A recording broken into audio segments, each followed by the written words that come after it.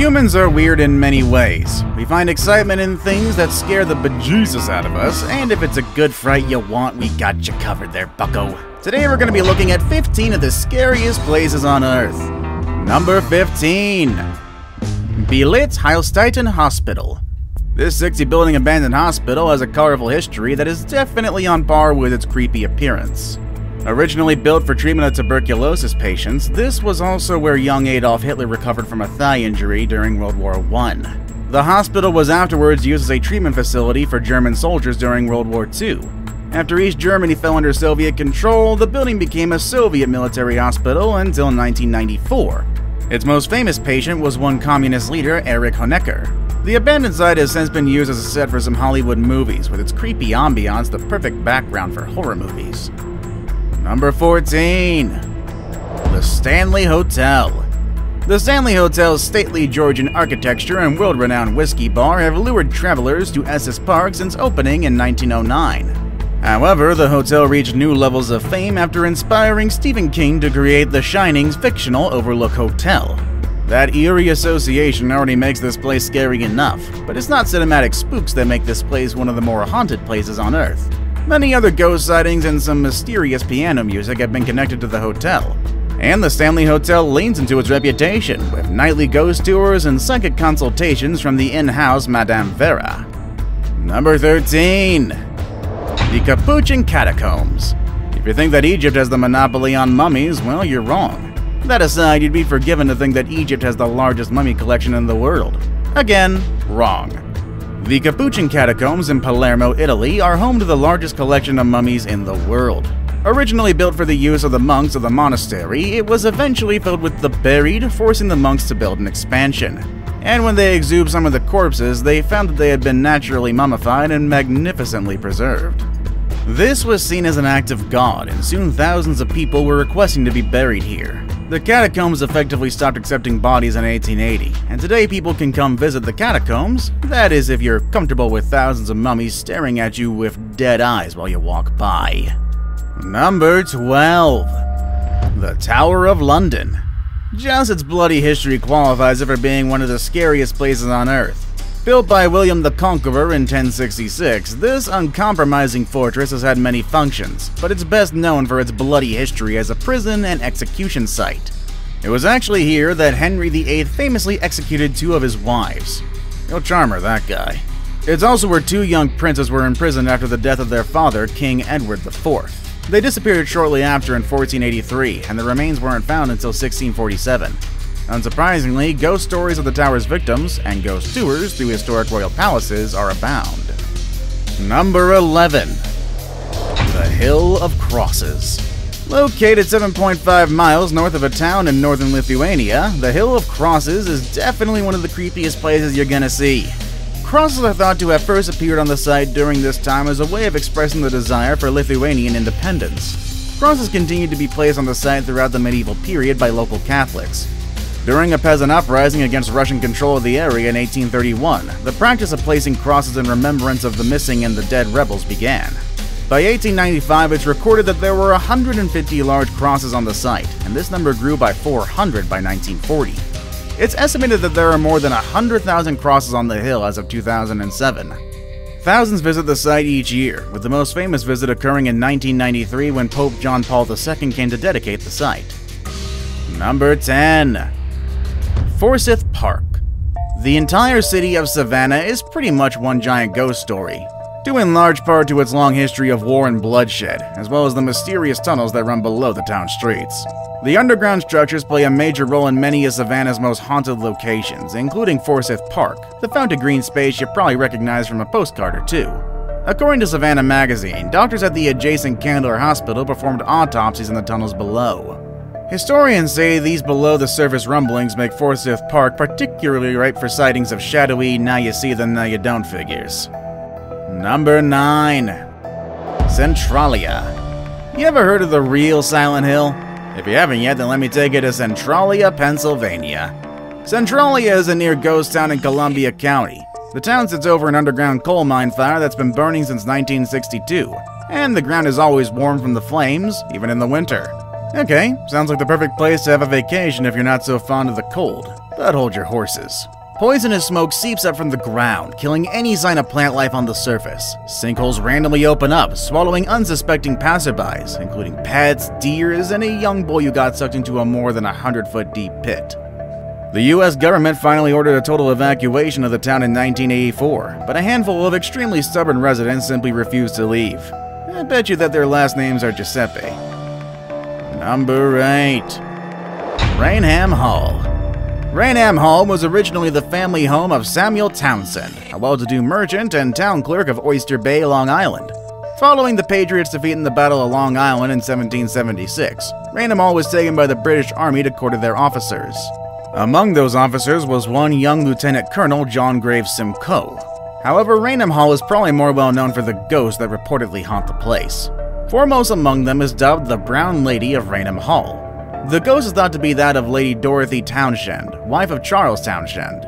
It was rumored that Dorothy, before her marriage to Charles, had been unfaithful. Charles did suspect her infidelity. Although according to legal records she died and was buried in 1726, it was suspected that the funeral was a hoax and that Charles had locked his wife away in a remote corner of the house until her death many years later. Number 7. Leap Castle. Built sometime between the 13th and the late 15th century, this Irish castle has seen a lot of gruesome deaths, probably even more than that of the Red Wedding of Game of Thrones fame. Legend says that during a struggle for power within the O'Carroll clan, one member plunged a sword into his brother, who just so happened to be a priest, while he was holding mass in the castle's chapel. The room itself is now called the Bloody Chapel, obviously, and the murdered priest is said to still haunt the church at night. The castle's ghastly history doesn't stop there, though. During renovations in the early 1900s, workmen found a secret dungeon in the Bloody Chapel with human skeletons. They found so many that they filled 3 cartloads of bodies. The dungeon itself was designed so that prisoners would fall through a trap door, have their lungs punctured by wooden spikes on the ground, and die a slow, horrific death within earshot of the sinister clan members above. Ugh. Number 6. The Ancient Ram Inn. Built in 1145, England's Ancient Ram Inn has played many roles over the centuries. A former priest's residence, housing for masons and slaves, an inn, and a public house. And if the most recent resident is to be believed, a cheap motel for frisky apparitions. Chief among the reported apparitions of the inn is a succubus and an incubus. According to paranormal experts, the incubus and the succubus is actually just one entity. It disguises itself as a woman to have sex with men, being the succubus, but then turns into the incubus to have sex with women. The current owner even reports the succubus visiting him multiple times at night to, get it on. The inn is still open to guests who want to spend the night, and if you plan to, it's only fair to give you warning. Many guests have reportedly leapt from the windows in a frenzy to escape the horrifying, sex monster. Number 5. Winchester Mystery House. Following the death of her husband, the rifle magnate William Wirt Winchester, Sarah Winchester, became the heir to his rifle empire. The thing is, that's not the only thing she inherited. She believed that the ire of all the spirits of the people the Winchester rifles have killed over the years have also transferred to her. To escape the spirit, she commissioned a Victorian house that can be described as nothing short of a labyrinth. The sprawling Queen Anne-style mansion, comprising 4 stories, 160 rooms, 10,000 window panes, and 47 stairways, is filled with loads of weird stuff, like staircases leading directly into the ceiling and windows opening onto secret passages. And of course, it's also said that Sarah's spirit also roams the confusing halls of this house. Number 4. Poveglia Island. Less than half a mile from the canals of Venice lies Poveglia Island, said to be one of the most haunted places on Earth. In the past, it has served as a quarantine zone for bubonic plague victims, storage space for Napoleon's weapons, and the site of an early 20th century insane asylum. It's said that it played host to horrific medical experiments and finally closed for good when a doctor threw himself off the institution's bell tower. Locals still claim to hear echoing chimes from the island, even though the bell was removed decades ago. It is illegal to visit Poveglia today, but you can see the island and decaying hospital safely from the beaches of nearby Lido. Or you can watch the episodes of Ghost Adventures about the place. This was filmed prior to the island's closure to the public. Number 3. The Eastern State Penitentiary. The castle-like Eastern State Penitentiary took solitary confinement to new and inhumane levels when it was opened in 1829. Prisoners lived alone, exercised alone, and ate alone. When an inmate left his cell, a guard would cover his head with a hood so he couldn't see or be seen. Quite expectedly, it drove most of the inmates insane, if they weren't already insane when they were incarcerated, of course. In 1913, the prison had to abandon the solitary confinement system, not because they figured it was too inhumane, but rather due to overcrowding. Their brutal practices, however, still endured, with one of the most brutal ones calling for inmates' tongues to be chained to their wrists in a torture device fondly called the Mad Chair. It was closed for good in 1970. The site itself now welcomes visitors every year, both for its museum and Halloween celebrations. Reported paranormal happenings have included disembodied laughter, shadowy figures, and pacing footsteps. Now it's time for the day's best pick.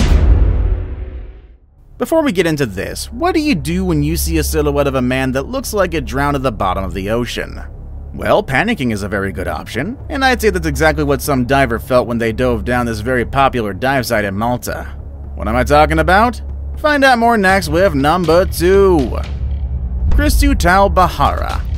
56 beneath the surface of the Mediterranean Sea, near the town of Portofino on the Italian Riviera, stands a life-size sculpture of Jesus Christ. His arms are outstretched toward heaven in a posture of invocation, or if you ask some people, it looks like a person who is drowning. The underwater sculpture of Jesus Christ owes its existence to the legendary Italian diver Giulio Marcante, who came up with the idea for the underwater statue while mourning the death of his colleague Dario Gonzatti. He was one of the pioneers of scuba diving as well. Gonzatti was killed during a dive at that spot in 1947. The reason why anyone would erect a statue that looks like it's drowning in memory of a man who actually drowned still eludes me. I guess it's the thought that counts? Maybe. Before we move on, do me a favor. My analytics show that only about 15% of you watching are actually subscribed. Come on guys, what's up with that? Can you guys please hit the subscribe button? You guys watch my videos every day anyway, so you might as well subscribe and keep up to date with every video we put out. Number 1. The Island of the Dolls. Despite its status as a UNESCO World Heritage Site for its well-preserved example of Aztec life, the neighborhood of Xochimilco, which I'm pretty sure I mispronounced, has reached a certain amount of internet fame for its Island of Dolls. And when you see the place, you'll quickly know the reason why. The island is famous for the hundreds of dolls and various doll parts hanging from trees and scattered among the grass. While it might look more like a horror movie set, the island actually used to be the residence of a now-deceased man named Julian Santa Barrera. After finding a dead girl's body in a nearby canal, Barrera collected and displayed the toys in the hopes of warding off evil spirits, at least according to National Geographic.